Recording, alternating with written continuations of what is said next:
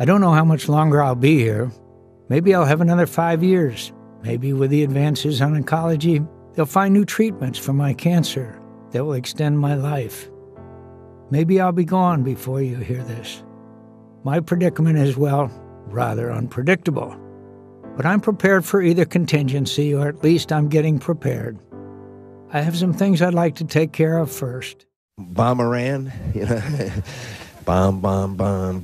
Anyway. I would be launching airstrikes not only in Iraq, but in Syria.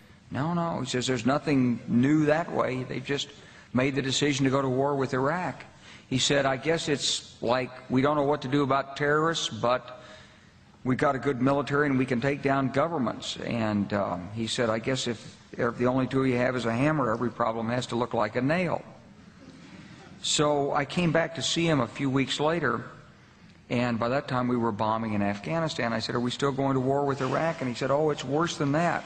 He said, he reached over on his desk, he picked up a piece of paper, and he said, I just got this down from upstairs, meaning the Secretary of Defense's office today, and he said, this is a memo that describes how we're going to take out 7 countries in 5 years, starting with Iraq and then Syria, Lebanon, Libya, Somalia, Sudan, and finishing off Iran.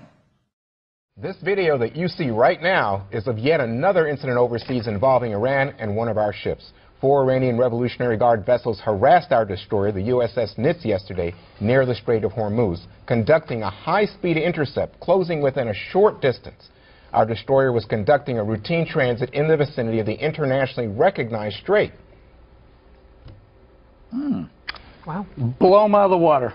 Get rid of them. That's the Strait of Hormuz right there. That is one of the most prolific oil shipping channels. It may be the most prolific oil shipping channels in the world, along with the Suez Canal. They start playing around like that. This has happened before. They've actually mined the Strait of Hormuz, threatening the U.S. warships, our aircraft carriers and destroyers, telling us that they were going to blow up.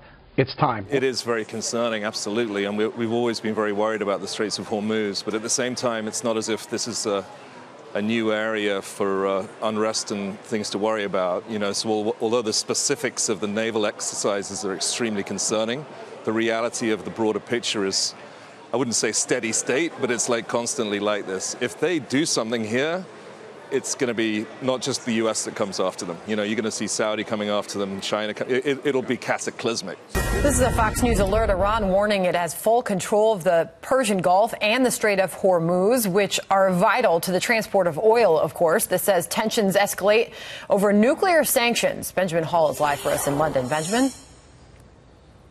Hi, Sandra. Ever since these sanctions took hold, the Iranian economy has been in free fall. They are under pressure from inside and from out. And what we're seeing now is them push back in whatever way they can. That's military threats in some cases. That is denials of their action. That is legal action in some cases to try and get these sanctions revoked. Well, today, in escalating rhetoric, the head of the Iranian Navy announced that Iran has full control of the strategic Persian Gulf and the Straits of Hormuz, through which 20% of the world's oil goes. And he said that the U.S. Navy does not belong there.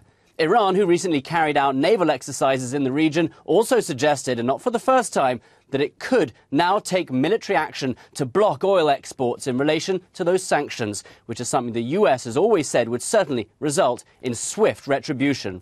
Separately, the head of the Revolutionary Guard has also now taunted the U.S., saying they are afraid of a war, that they would never prevail in a conflict because they know they would suffer.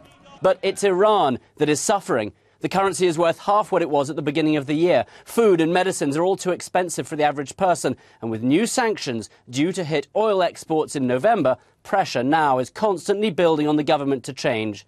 Today, Iran even tried the legal route, going to the UN's highest court to have sanctions lifted, saying that they had violated a little-known 1955 friendship treaty. Iran called the sanctions naked economic aggression and said the US wanted to damage the economy as best it could. And we're hearing about change possibly coming from inside. The economic minister stepped down yesterday, and now the sense that something really has to give.